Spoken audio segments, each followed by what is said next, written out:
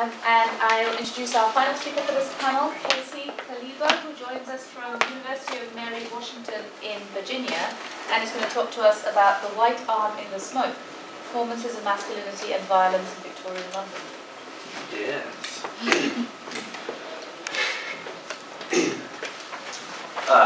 So my paper is sort of in conversation with a number of papers that have been presented today, and I'd very much like to rewrite all of it now. But I want to sort of tag into what Broderick brought up in this idea of sort of theater and physical culture being in opposition. I'm primarily a fight director by profession, and I teach stage combat academically. And so I'm really interested in the intersection of theory and practice, but also in the sort of patterns that show up in the classroom and then get reified and replicated in rehearsal and performance, and sort of looking at the why of all of that. So, a bit of a story.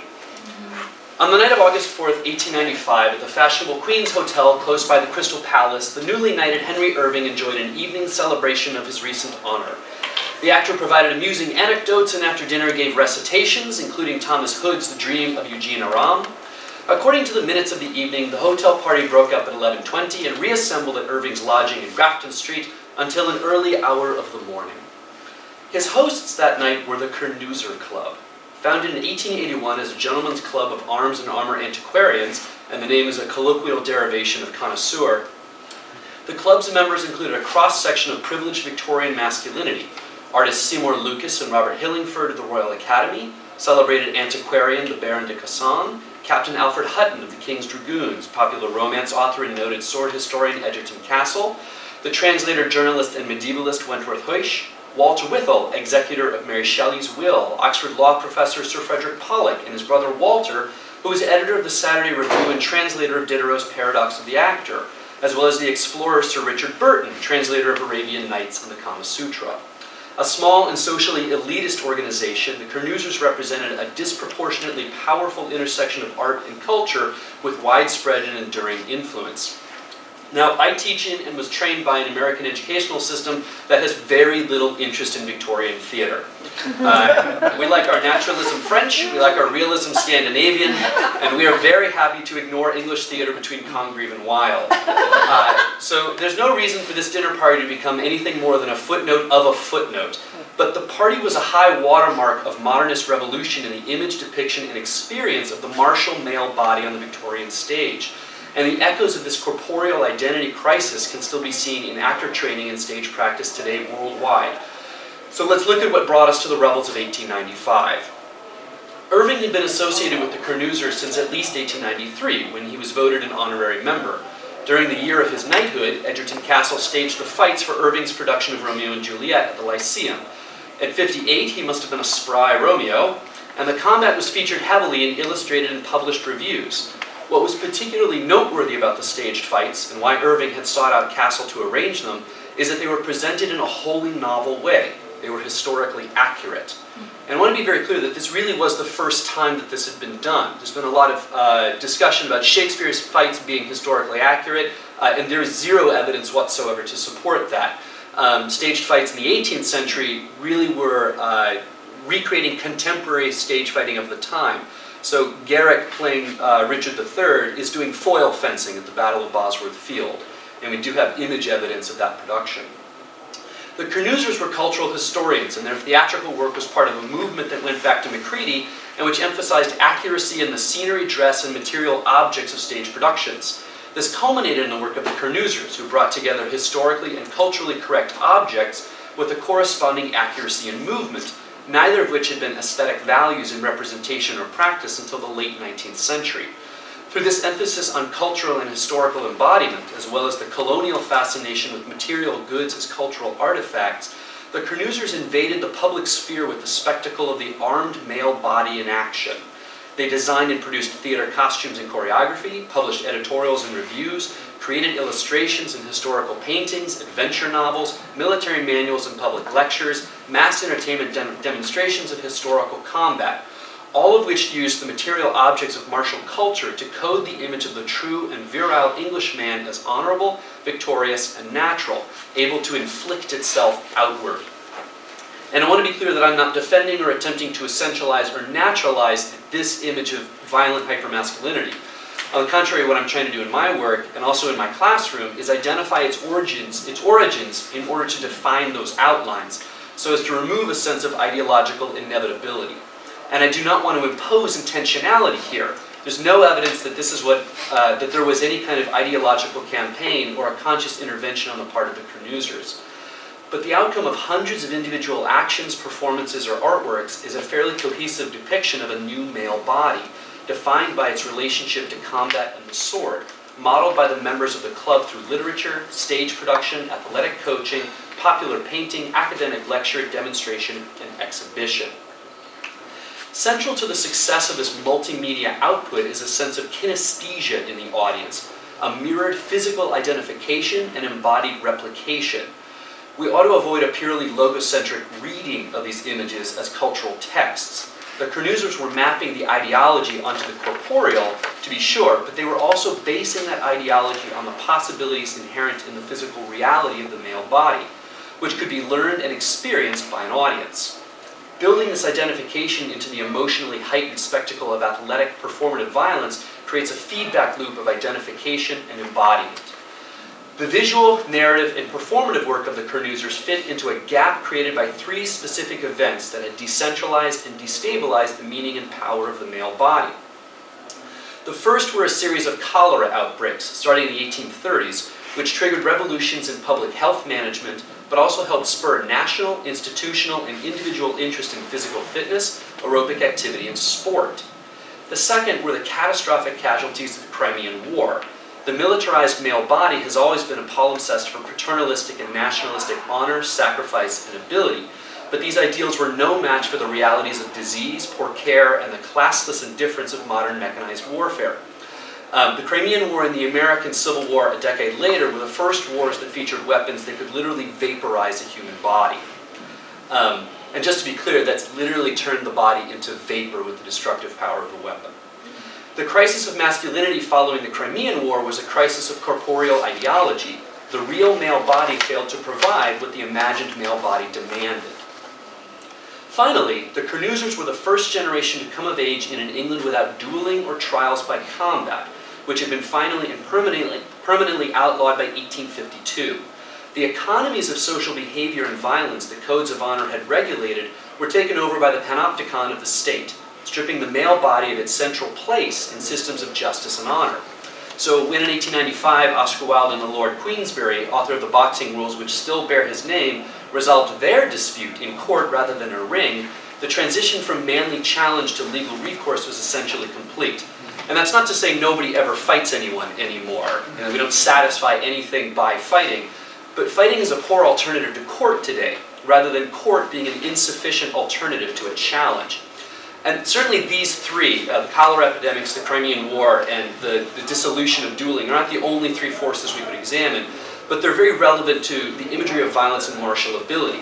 We could also look at the relationship of the male body to industrialization, the sort of political influence of the male body compared to female suffrage, and the sort of shift of class and status as sport and leisure start to creep in the 19th century, and are changed over the 19th and early 20th century. But the Kernoozers were part of a generation that was renegotiating the value of the politically idealized male body as an intersection of individual, civic, and moral identity. Men were changing their own bodies through a revolution in sport culture to conform and perform the new, changing ideal. Against this, the long shadows of internal and intellectual artists like Ibsen and Stanislavski have obscured the revolution in physical culture that marked theatrical modernism in the late 19th and early 20th centuries. The political charge of naturalist writers and the internalization of acting after Archer, Antoine, and Stanislavski are antithetical to the conservative politics and aesthetics of the antiquarians, historical painters, romance writers, and medievalists of the Kernoozer Club. But the centrality of the body in fin de siècle performance was part of a larger international theatrical movement towards corporeality. And if the tone of avant-garde artwork was intellectual, the subject was repeatedly physical. Boxing, wrestling, rugby, fencing, shooting, football, cycling, track and field became familiar artistic subjects, and this emphasis on physical spectacle was an essential part of Victorian and Edwardian spectacle performance. The strongly nationalistic ideology embodied in the Kernoozers' performances, paintings, and publications, the image of the strong, patriotic, dominant male figure, is at odds with the content of the new social drama. So the place of the body in modern theater training or history has often been obscured, ignored, or we've used modern dance as our point of reference instead. Part of this modernist fascination with the male body in performed combat and the variety and scale of these performances was embodiment and aestheticization of nationalism. French physical culture had been a response to the Franco-Prussian War of 1871-72, and German athletics grew out of memories of defeat in the Napoleonic Wars a century earlier. For the French, this led to the founding of the Olympics. For the Germans, the recruitment of their military officer corps from university fencing clubs. The English were responding to the overlap of their own physical and national perceived weaknesses, exposed by the cholera outbreaks and the casualties of the Crimean War, as well as a romantic sense at the turn of the century that something heroic and manly had been lost amongst the decadence, and that there was a real moral and national danger if it were not recovered. In England, Austria, and the United States, this simultaneously led to the formation of forward-looking military organizations for young boys that stressed national defense, physical ability, and survival skills. Lord Baden-Powell's creation of the Boy Scouts in 1908 was a parallel to the Kernoozers' part in the ideological reconstruction of the meaning of the male body. Patriotic, militant, capable, always prepared. The Kernoozers presented a direct link between the exhibition and practice of historical martial traditions that would entwine physical, moral, and national health. Necessary to this preparation and need for martial skill was the constant implication of threat. A narration of isolation and danger surrounded Victorian gentlemen. He was depicted as besieged at home by psychopathic ruffians, inferior foreigners, and increasingly organized criminal networks. Magazines of the time offered sort of snapshot explanations to how to defend yourself against a variety of situations. They advertised iron collars that you would wear on the streets of London to prevent yourself from being garroted. There was defenses against an attack by necktie. And my personal favorite was a series of diagrams about how to defend yourself with a bicycle. I wish I'd had the PowerPoint of that. But well before the guns of August fired, military fiction novels were exploring the possibility of continental war, adding to a speculative paranoia and an emphasis on the need for martial embodiment. This centrality of corporeality shows in novels like Wells' The War of the Worlds, which didn't pit alien technology against mankind so much as it contrasted the strengths and weaknesses of bodies themselves. There was a substantial change in the representation of the male body through martial performance in the second half of the 19th century, building towards the work of the Kernoozers. And there's a question to ask about whether an insecurity or revision in masculine identity over that time required the invention of an external threat, or whether there was a genuine fear that inspired the need for a new image of the body, or what the intersection between those two ideas is. To explore that question, I'd like to make two final points about the lasting legacy of the Kernoozers, their relationship to modern stage combat, and the unlikely place of this defiant body in modern American politics. The Kernoozers were not alone, and they did not invent the art of fight direction, but they were instrumental in setting up the intellectual and semiotic framework that we still use. What the Kernoozers and their successors did was to alter patterns of performance, so that the embodied and material signs of a fight scene took on new and specific cultural meanings. By emphasizing the practical and historical references of stage fights, they shifted the emphasis from the sign to the signified. The Kernoozers created a model by which the signs of violence were stabilized to a historically right that imposes a corresponding but artificial correctness in the way we train actors, rehearse them, and then experience that work as audience members. So prior to this time, as Erica Fischer-Lick notes, a sword is a sword is a sword is a sword, and a stick is just as much of a stand-in as any kind of sword we could choose. So there's an interchangeability, it just stands for a notion of sword, and that's largely true up until the 19th century, where this transition occurred, and you have a historically specific sword. So a King Lear in the 11th century is going to have an 11th century sword. A modern production is going to have a modern sword.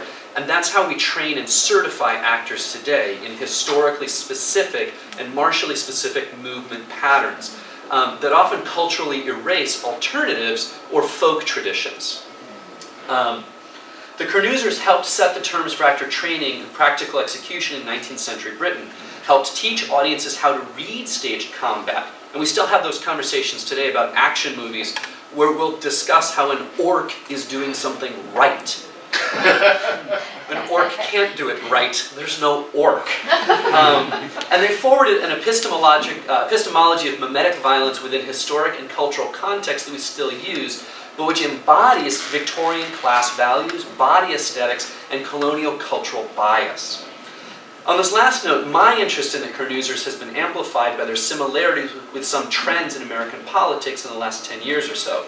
Specifically, the section of political masculinity that frames our American origin story as inseparable from our relationship to guns uses that narrative to justify the necessity, training, and presentation of arms as a defining national and masculine trait, and seems to need to invent external threats in order to support an ideological construction of threatened masculinity that needs to be armed, invulnerable, and simultaneously threatening.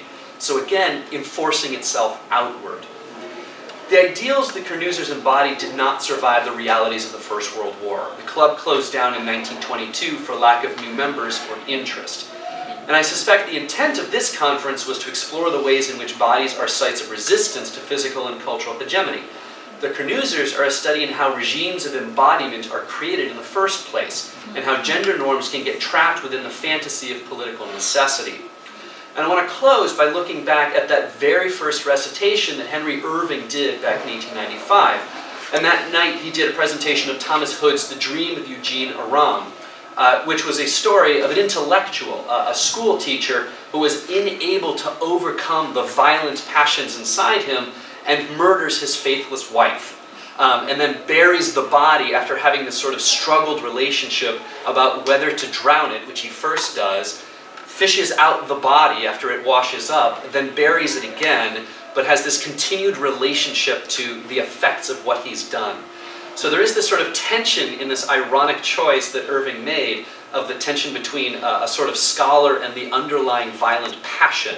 And I think it's sort of interesting that he chose that to present to these academic scholars who were changing the way we looked at the violent male body itself. So there we go.